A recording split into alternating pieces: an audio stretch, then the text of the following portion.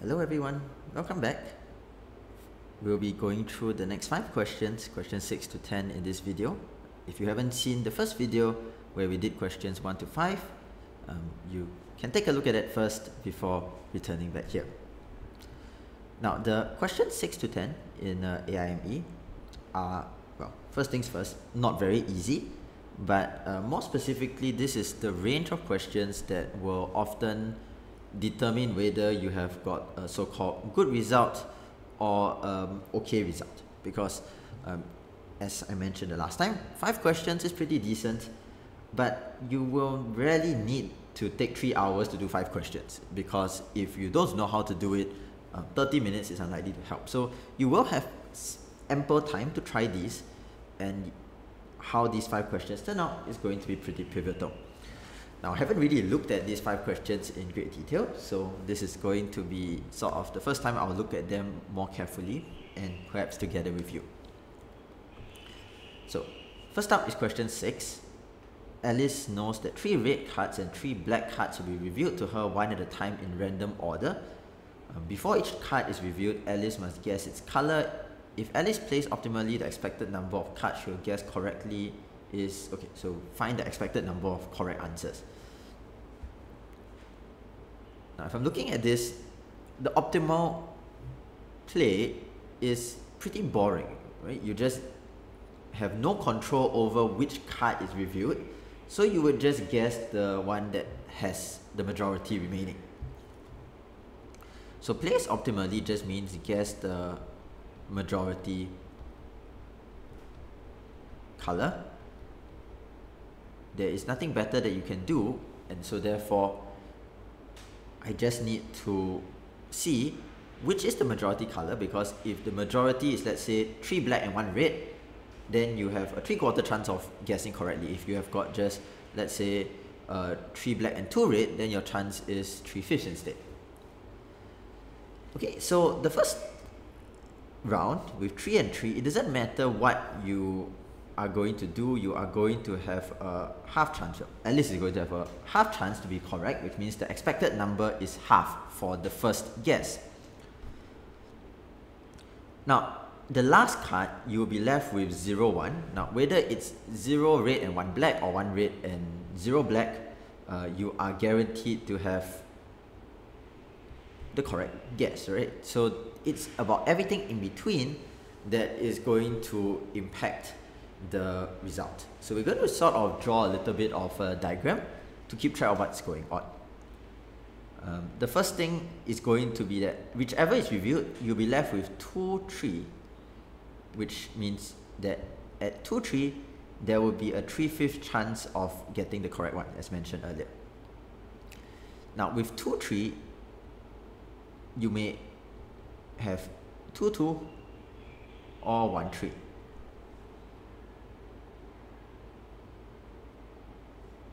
So we can repeat this process again. There's a half chance of being correct here, there's a 3/4 chance of being correct here, and then it will continue branching again. So 1, 2, and for 1, 3, it may also end up going to 0, 3, which means that you are guaranteed. Now, from 1, 2, you have got 1, 1, which is a half chance of being correct, or it can go to 0, 2, which is also going to be a guaranteed correct answer. 0, 3 goes to 0, 2, 0, 2 goes to 0, 1, and then after that 0, 0 is the end. So we have got this little bit of a tree diagram here in a sense. Now for each of those branchings, I also just need to know what is the chance of getting to each of these. So you're guaranteed to come here, but you have a greater likelihood of going to 2, 2, which is the 3/5 chance, and the 2/5 chance of going to 1, 3. In fact, the probability we have calculated is also what's going to sit on that branch, except for the cases where it is symmetric, and so it's just half and half in a way. So I can just write down all of these probabilities as such. Forgot to write the arrow there. So from 1, 1 and 0, 2, both of them are going to come here, and both of these are going to come here. Okay. Now I'm going to then just add up the expected value by looking at each layer, and for each layer I just see what's the chance of success. So for example, at this layer it's guaranteed to be half, and this second layer is guaranteed to be 3/5. And the final layer here, this is guaranteed to be well, guaranteed, so it's guaranteed to be 1. For the other intermediate layers, I need to see what's the chance that you end up on each of the two cases. So for this layer, it's 3/5 chance of half and 2/5 chance of 3/4. This would be equal to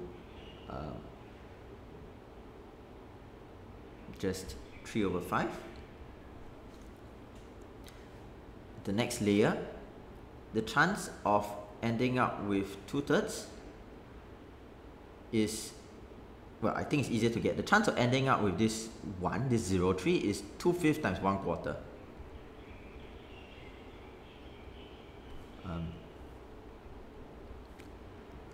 2/5 times 1/4 is 1/10, which means that the other case, you have a 9/10 chance of reaching there. So this is 7/10. The next layer here, the chance that you end up on the 1, 1 is 3/5 times 2/3. So I think this has more cases to branch, but I already know that it's 9/10, 1/10 of reaching here. So 9/10 times 2/3 would be the chance of ending up on the half. 9/10 times 2/3 is 3/5, and so the other 2/5 chance of just being 1. Now this gives me 7/10 again. So if I add up all of these together, a very quick calculation, which I hope is not wrong, tells me that I should have 41/10. So the answer is 51. Let me double check. So I have a list of answers next to me just to make sure that if I say anything wrong, I can just quickly rectify it. Obviously, you don't have that benefit in competition. So for something like this, if let's say you did not have the benefit like me of looking at answer just from the corner of my eye, I would suggest that you check your answers pretty carefully, because one wrong fraction in this very long list or one wrong number in this very long list would lead you to the wrong answer already, and it's pretty hard to tell. So this is question 6. Is there a faster way? I think there are many equivalent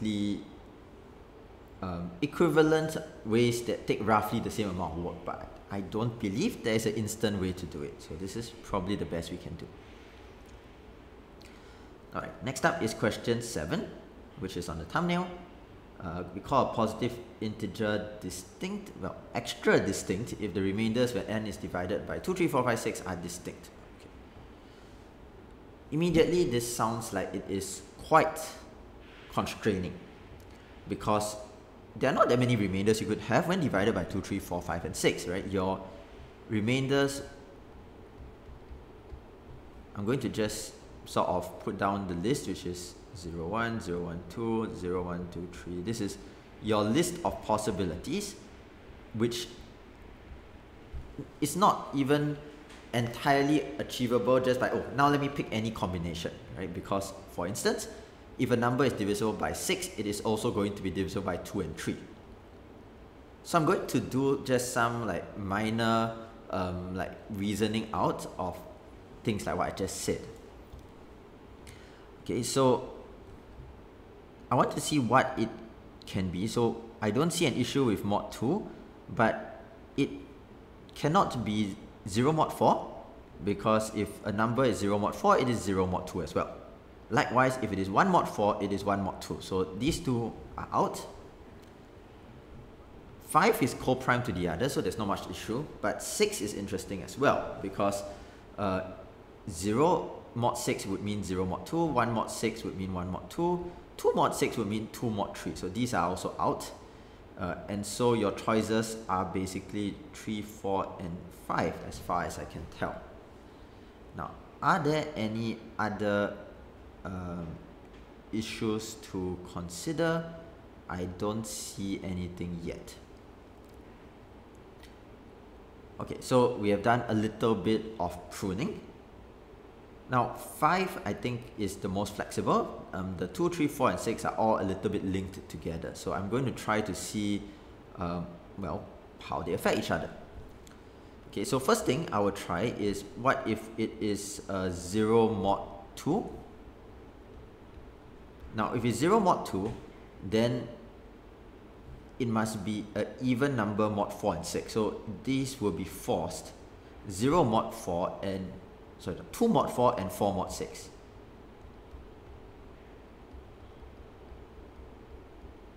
Now by elimination, that leaves only 1 mod 3, which is consistent with 4 mod 6. That is okay.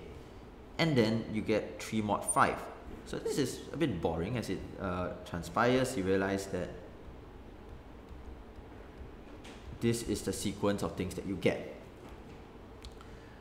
Now, this case, before we even move to the other case, I see that, oh, this is nice. 0 mod 2, 1 mod 3, 2 mod 4, 3 mod 5, 4 mod 6 means that n plus 2 is congruent to 0 modulo the LCM of 2 to 6, which is 60. So n is negative 2 mod 60 would be what satisfies the 0 mod 2 case. Alright, so now I erase this off, and then I will try the 1 mod 2 case to see what we get. So 1 mod 2 would give 3 mod 4 by the same reasoning. Now it must also be odd modulo 6, so it is now just forced to be 5 since 3 is already used up. Now 5 mod 6 means 2 mod 3, and then by elimination here, you have got 0 or 4 mod 5.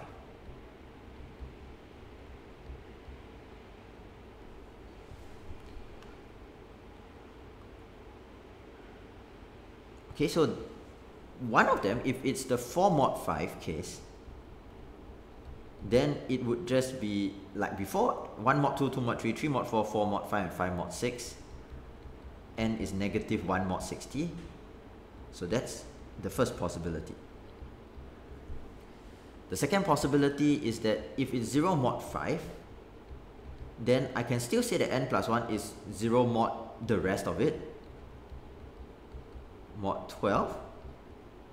And if I combine this, n is congruent to negative 1 mod 12, means that modulo 60, which is the same thing we're looking at, you can list out negative 1 plus 12 is 11, plus 12 is 23, plus 12 is 35, and so this is the guy that we want, 35 mod 60. So now that we know the possibilities are 35, negative 1, and negative 2, we are going up to 1,000. So 1,000 divided by 60 is 16, remainder 40. So which means that you will fit in 16 sets of 3 cases, and the last cycle goes only from 0 to 40 mod 60, and therefore only the 35 will fit in. So the answer, I believe, is 49. Yes, good, it is 49. So most of these sorts of problems, you want to ask yourself, is there something that makes this less difficult than it sounds like? And so when I look at 2, 3, 4, 5, and 6, the not very mathematical sounding thing which I would say is that, oh, these are really small, so I can list. But of course, list doesn't mean we'll really list. It just means that after I write down the list of possibilities, we can actually write it almost like a mini logic puzzle of sorts, right? Which, if let's say the numbers were 16, 17, 18, 19, 20, I would not be so keen to do something like that. Okay. Next up, question 8, geometry question. It's a rhombus, which is quite nice. There's an incircle. Now, all rhombuses have an incircle, so this makes sense. And then a point on the incircle such that the distances from P to the 3 sides, or lines, are 9, 5, and 16 respectively. Okay. I don't know how exactly should be the scale of this rhombus, so I'm just going to try. Obviously, I know where to put the acute and obtuse angles. It's something like the angle A is the acute angle, but I'm not sure whether what I've drawn here looks very much like two equilateral triangles glued together, so a 60 degree and 120. Maybe it's more narrow, but we will see. The in center by symmetry will be at the intersection of the diagonals, but I don't really want to draw that, so I'm just going to this is the diameter, so I am going to, yeah, these all look the same, right? So good, my rhombus is not too poorly drawn, and I will draw a circle to the best of my limited artistic abilities. Okay, something like that. I don't know how important these are. We will see, but I'll just leave the center there. Now, I want to know where P is roughly. P is closest to AB, somewhat close to AD, and pretty far away from BC. Now, AD and BC are opposite, so actually it means that, like, if let's say my P is somewhere down here,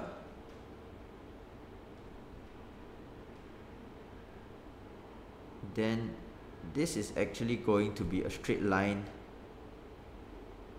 not a tangent line, just a straight line.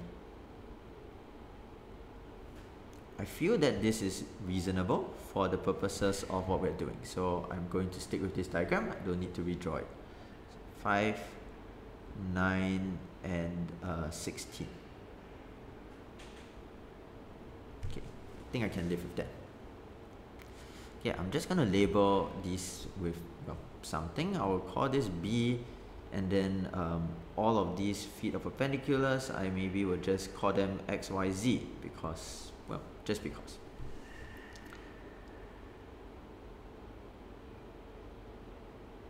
Okay, so now for this one, I'm supposed to find the perimeter of ABCD, which, of course, this is a rhombus, so it is just telling me please find the side length.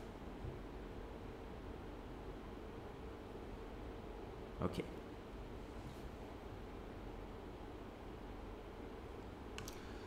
So my diagram is not perfect, but I think it has quite a lot of sufficient features that allow us to do computations, and this is the sort of thing which is quite suitable for, well, computations.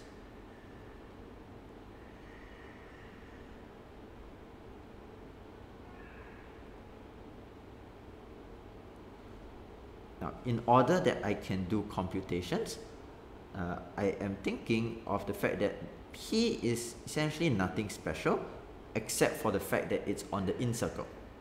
Right? So the only thing that makes this interesting is that it's on the incircle. And since the only thing that's interesting about it is that it's on the incircle, it would likely mean there is some power of a point things to do. Now, if there's some power of a point things to do, then perhaps I might need to mark out some more intersections. Specifically, there is one intersection which is not marked out and I want to sort of indicate. So the one that is the second intersection of YZ with the circle.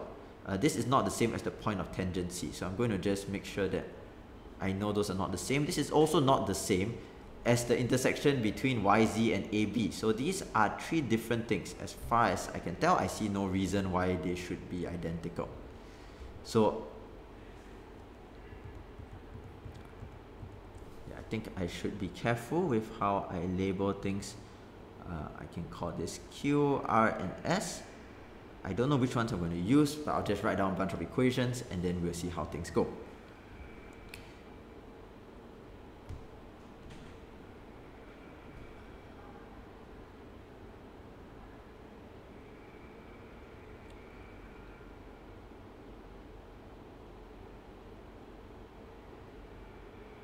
Okay, so let me see which of the points to come from. Well, I want to use something that cuts the circle at two places, which means the line YZ cuts it at two places. I want to also make sure that I don't use something on the circle, so well, I can use Y and Z, right? That is a very reasonable pair of things to be using. So if I use Y, I get YP times YQ equals to, now it's going to be the same thing actually here, so I guess I don't know if I want to give this a name, but it is pretty harmless, so let's call this M and N.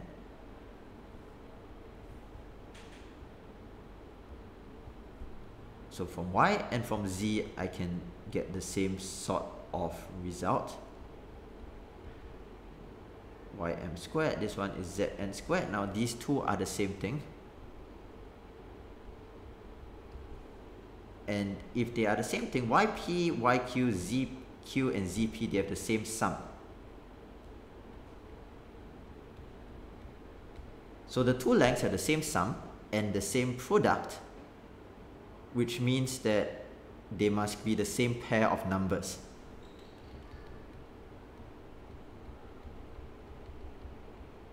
Right? And I know that Yp is 9 and Zp is 16. So if they're the same pair of numbers, that means that this is 16, this is 9.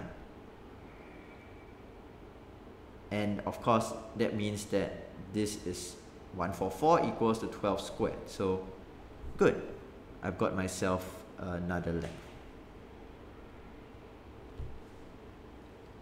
Okay, Ym and Zn are both equal to 12.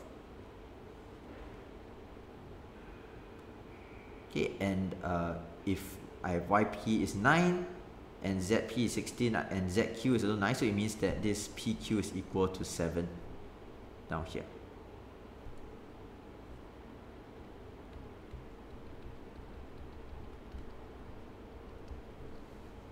Surprisingly, this is not a terrible diagram. I am pretty happy with what has happened. Okay, so what I haven't used yet is the 5, right? I've used 16 and 9 to some extent at least. I haven't used the 5. So I need to think about how to use 5.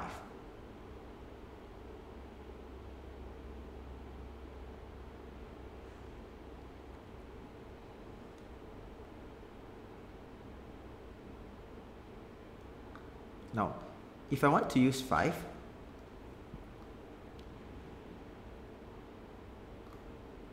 perhaps another thing that comes to mind is that there is some sort of symmetry down here. There's some sort of symmetry where I've already got Py and Pz and Px, so I could consider extending it to here, to the other side. Now, I don't know if they intersect inside or outside. Let's just assume maybe it intersects outside. I don't think it makes a huge difference. And let's call this W and call the other intersection. So we have got a lot of points going on. Let's call this point, I've got P, Q, R, and S. Let's call this T. So by the same reasoning as we had with the previous pair, I don't know what is this length specifically, but it means that this TW should also be 5, so I'll just note that down.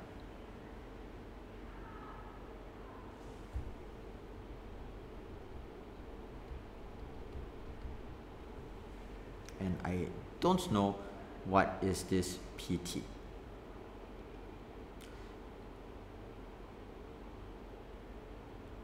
Now, one of the ideas which I have is to consider area. So that's the reason why I'm dropping this. So let's try, right? So if we let the side length be S, then the area of ABCD is going to be equal to, on one hand, it's going to be 16 plus 9 times the side length. On the other hand, if I use the other way, so actually I do kind of know what it is, right? It should be 15. It should be equal to XW times AB, which is the same side length. So this is equal, and that was quite silly, right? I mean, the height should be the same in every direction. So I guess that doesn't in itself tell me so much. If this is 5, then this here should be 15.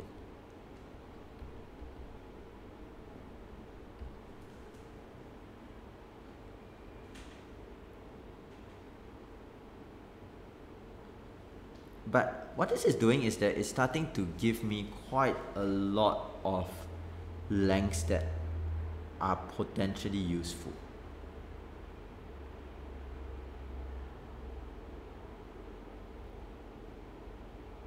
Okay, by using your same reasoning again, it means that I'm not going to name this, right? I have too many points. XP times XT equals to X. Where is the tangency point? I called that S, didn't I?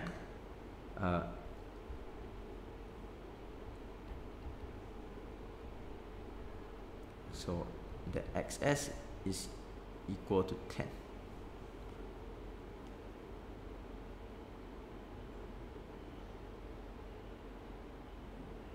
Okay, so we are getting quite a lot of headway in terms of quantities of lengths. But I need to make up my mind in terms of, so how am I actually going to find the length of the sides, or find this S?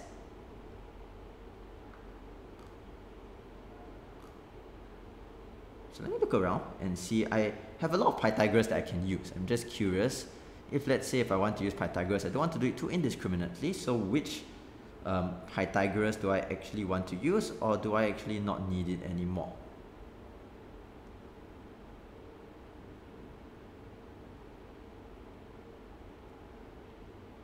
Now, something promising is also that I just really need any trigoting, and that would also be enough, right? Because the height is 25.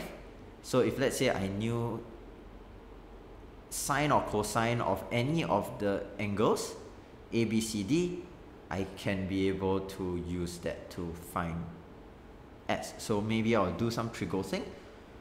And to do some trigoting, it means that I can just focus on, okay, what angle does this equate to? I feel like there are lots of angles that this should be equal to. And I feel that I am supposed to have enough by now to be able to find that.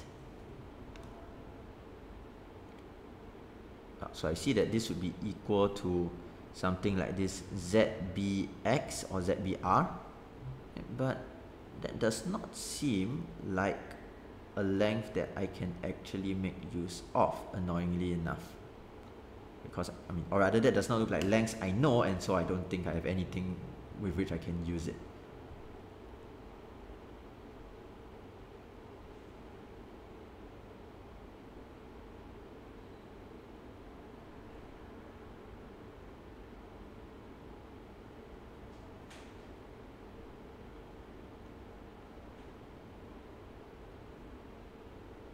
So let me take a look.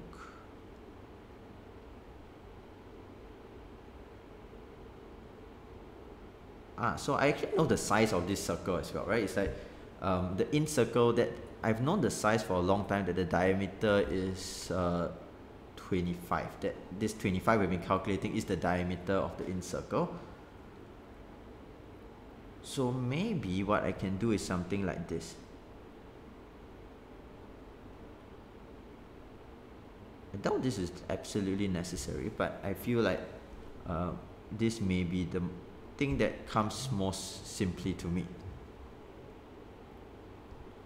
So I'm going to just zoom into this little portion down here.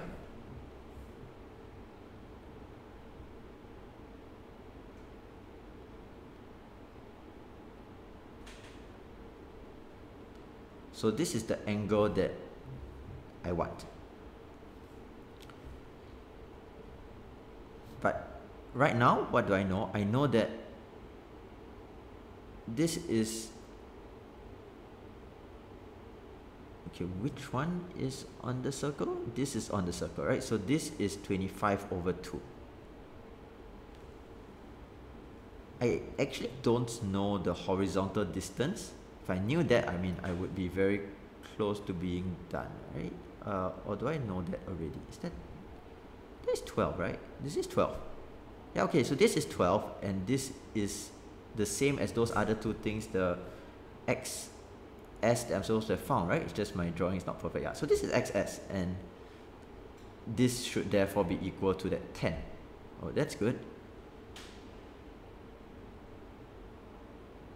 So it's a 3, 4, 5 again, right? We should have figured that out by now. So by Pythagoras, this is 15/2. This is a 7, 24, 25 triangle. So this is 7/2. And so sine of this angle C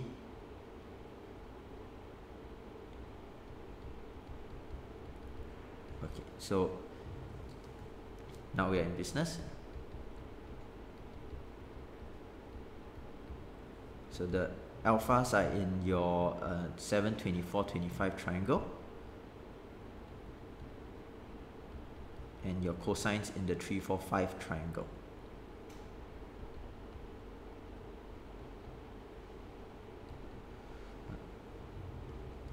And amazingly enough, 28 plus 72 is 100. So 100 over 1 to 1, this is 4/5. The whole thing's a big 3, 4, 5 triangle. Okay, I'm sure there will have been other similar triangles in there. It's just there's too much going on. So once I feel that I am getting too complicated a diagram for an AIME, I usually want to go computational, because I don't think I can like find the correct similar triangles when there's a lot of stuff that is clouding my view. Okay, so if the thing is a giant 3, 4, 5 triangle, it means that, let's say if this is 25, then CD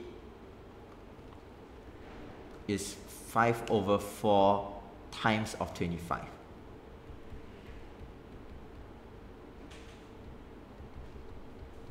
And therefore the perimeter is 125.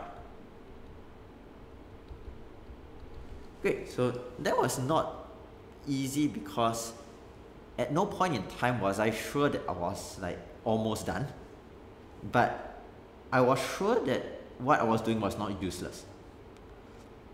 So this is something that for the AIME, well set questions often would be in this form, where you don't know whether the thing that you're finding is going to be useful for sure, but it's worth a shot. Okay, so that took a little while, but it's okay. Remember, the time control for the AIME, 3 hours. So if you take, let's say, half an hour for the first 5 questions, 1 hour for the next 5 questions, and 1.5 hours for the last 5 questions, then that will be the pace that will allow you to finish. And if you are not aiming to finish, let's say, the last 5 or all of the last 5, then some of that 1.5 hours from behind can be shoved to the front. Okay, question 9. Find the number of cubic polynomials px equals to x cubed plus ax squared plus bx plus c, where a, b, c are integers from -20 to 20, such that there is a unique integer m other than 2, where pm equals to p of 2. That's interesting. I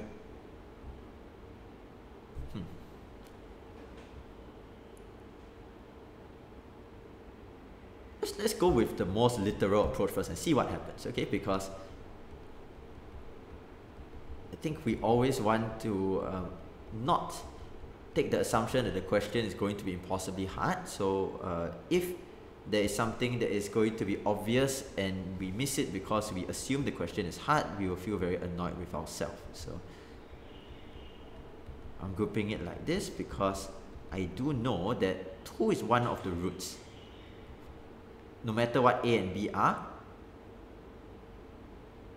C doesn't really matter, right? So whatever we have in the end, I feel like C is largely irrelevant. I feel like that's going to come back and haunt me later. But I think it should be irrelevant. I don't see why it should matter. So C should be largely irrelevant. If I divide off by m minus 2,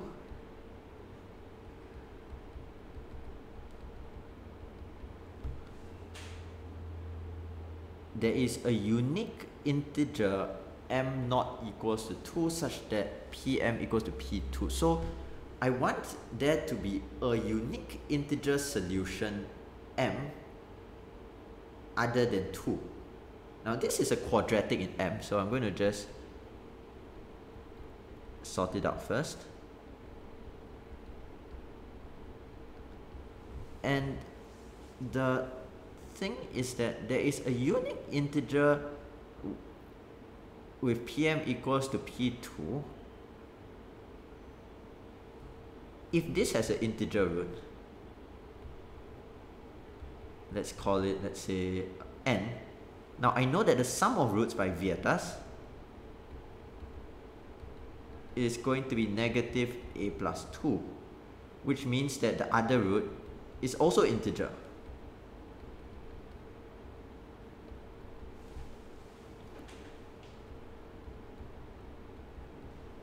So if that's the case, how can that still be a unique integer?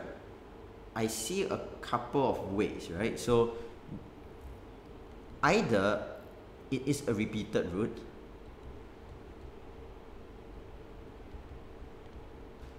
or if n is not the repeated root, then the thing here is 2. So if this is not 2, the other one could be 2. Now if the other root is 2, I can just substitute that in to find. If n is a repeated root, I can use the discriminant to find. So I don't see that this is going to be conceptually very hard. I just need not to mess anything up. A, B, C are integers in here. It doesn't say they are distinct, and so therefore A and B can repeat. That is not something I need to worry about. And for C, it will just be anything. Okay, so n is a repeated root. Let's start with the case where 2 is a root of this quadratic. Now 2 is a root of this quadratic.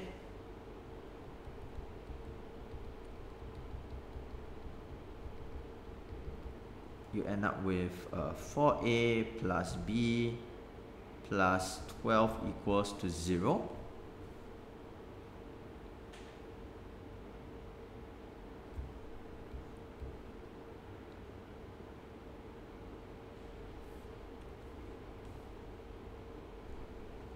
So b is a multiple of 4. It can go all the way to negative 20. And it can go all the way up to 20, where a will just go minus 2, minus 1, all the way up to... a goes...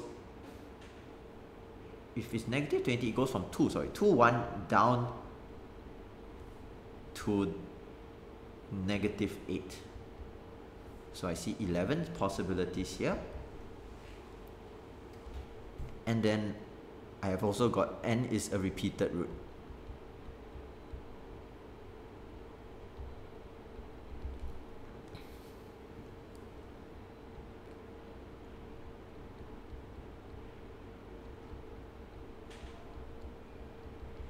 Okay, so a squared plus 4a plus 4 minus 16 minus 8a minus 4b equals to 0.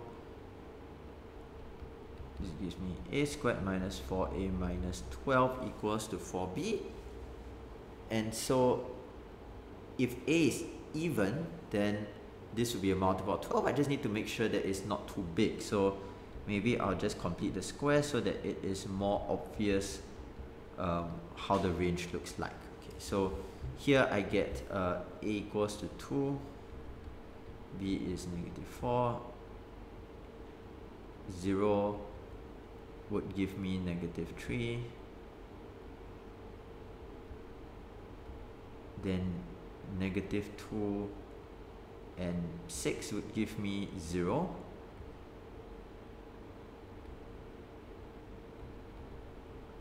Then -4 and 8, that would give me 5 and 5. -6 and 10, that would give me 12 and 12. I think we're hitting the limit here. If we go to -8 and 12, 10 squared, yeah, that's too big. So at this point, I now see that I've got 9 and 11. There are 20 possibilities. Now I need to make sure that there is no overlap in here, which makes me think, well, the easiest way to make sure there's no overlap would just have been to be a bit less lazy and just write everything out, right? So I shall just write everything out and we can sort of stare. Yeah, that's the nice thing about the AIME. We have time to just say, you know what, I'll just write them all down.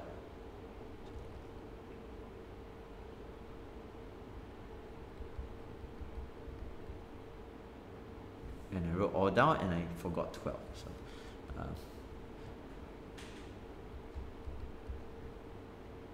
-3, -4, -5, -6, -7, -8. Now what do we know? There is one duplicate here. And the rest of this is just an elaborate kind of like searching game, right?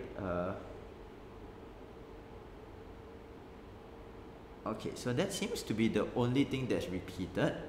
So originally that would be 20. Now we're down to 19. Now, one of my final concerns is that what is this actually? Because if this is repeated, it means that 2 is a root and n is a repeated root, and both of them happen. Doesn't it mean that the repeated root is 2? So let me just put in a is -6 and b equals to 12 and see what that gives me. That gives me m squared minus 4m plus 4 equals to 0, and that means that 0 is the repeated root. So in fact, not only are they duplicated, they are duplicates that I don't want. So go away. I don't just need to avoid overcounting it. I'm not supposed to count it at all. Now that was the only thing I was concerned about, right? So I was concerned about duplicates, but obviously when 2 is a root, the issue could be what if there is nothing but 2? And if n is a repeated root, the concern could be what if 2 is the thing that's repeating? So both of those are resolved at the same time. And so you are left with 18 choices. 18 choices not being the end of the story, because there are a total of 41 choices for C.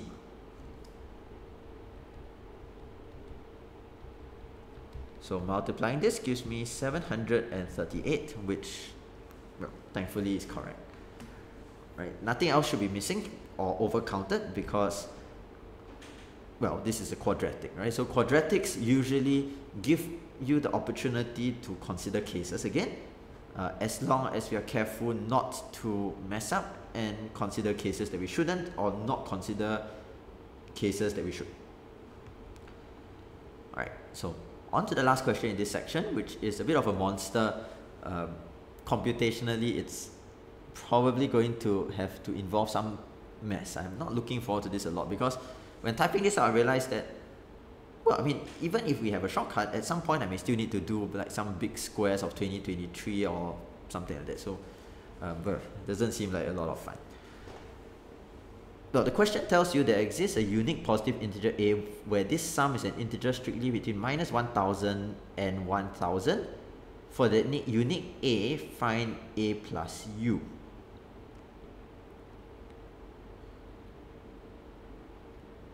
Okay, so here's the intuition, right? If they tell me that there's a unique positive integer a, I can understand why. Because as a goes up, then this goes down, so the floor of it also goes down, and so it means u goes down.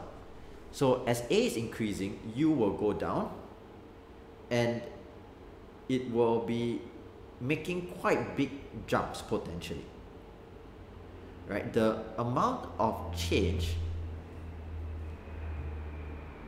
so if a goes up by 1, your u will approximately move by, well, it approximately moves by this, you're subtracting another n over 5. Now the floor means that it's not exactly this, but it's roughly going to be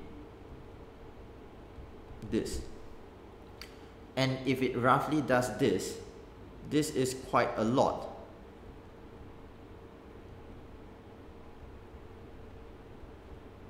So another 5, and this is going to be about 2000 times 200.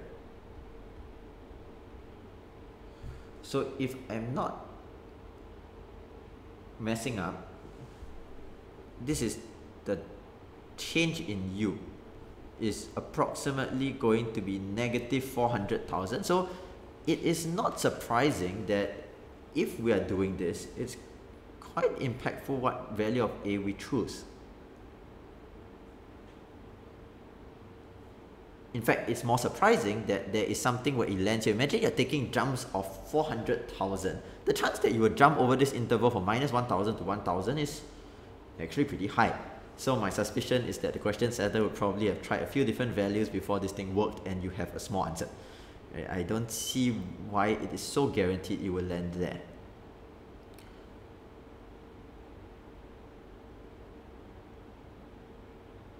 Okay, now I am thinking about how to do an approximation and then just adjust from there.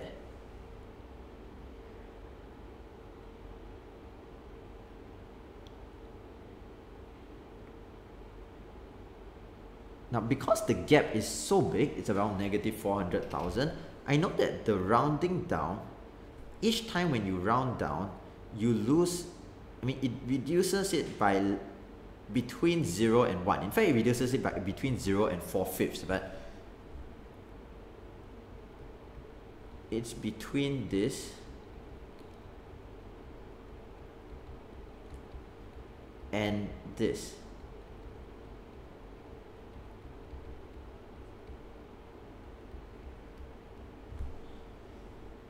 This is quite a small range considering how big the jumps are. So since the jumps are so big and I'm saying that u is just in this narrow interval, I can just handle this thing here already and try to find out one where this is even vaguely in the vicinity of being near to 0.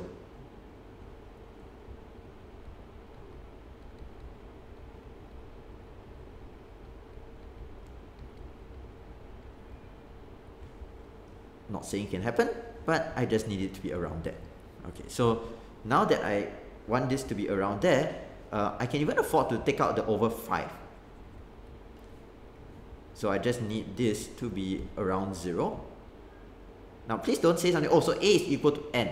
No, a cannot be equal to n, right? A is a constant, n is moving in the summation. So we need to be clear of which is our variable of summation and which is just a constant that we are trying to find.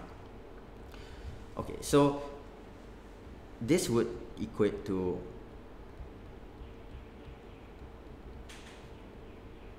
now the final computation is going to be a bit annoying, I think, but here this is not so bad. n plus 1, 2n plus 1. It's not so bad because we are doing approximations.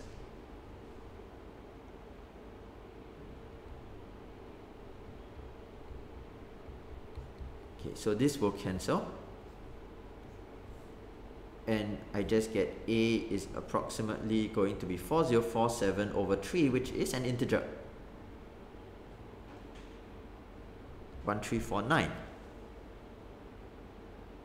Great, so this is again an approximation, but since A is a positive integer, so if you had something, this turned out to be like A is approximately 1349 and 1/3, I would try 1349, but if this is going to be 1349, then we try 1349.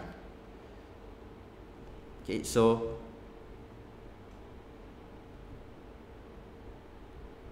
let's try that. And to remind everybody of what the question was, here, this summation was originally, there was an over 5 and a floor. So that's where now I have found A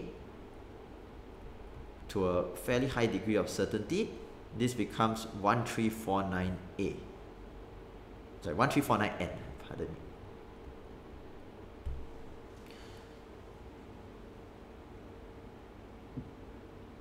Floor over 5 means that I just need to consider when it's a multiple of 5, and if it's not, how much do I lose? So n squared minus 1349n is congruent to n squared plus n mod 5. And so I can just put this into a table, mod 5. 0, 1, 2, 3, 4. This is 0, 2, 1, 2, 0. So each cluster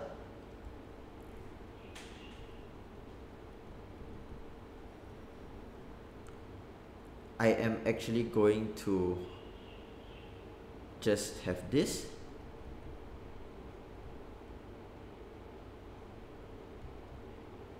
minus the fractional part, and the fractional part is dependent on the thing mod 5. Now I've already chosen this value such that without the floor, this is exactly equal to 0. So this thing here is 0. And the rest of it, how much do I lose, is the question.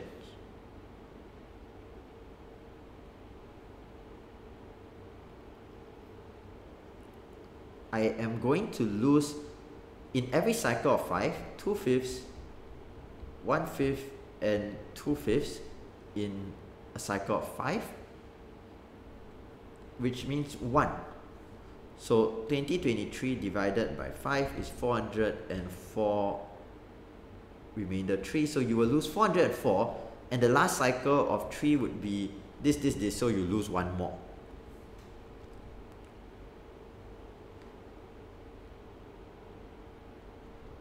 So actually this just means U is negative 405. Oh, this wasn't so bad after all. I thought this may be quite a mess. I can see why this would be considered a hard question, because there are lots of ways in which you may create a mess, but you don't absolutely need to make a mess, and we are not making a mess. So your answer is 1349 minus 405 equals to 944. Good, that looks like the correct answer. And that's it for this video. Question 6 to 10. It's not easy. As you can see, the video has taken approaching an hour, but this is how I would approach these questions in a competition environment as well. So thanks for watching, and see you very soon for the last 5 questions of this AIME I paper.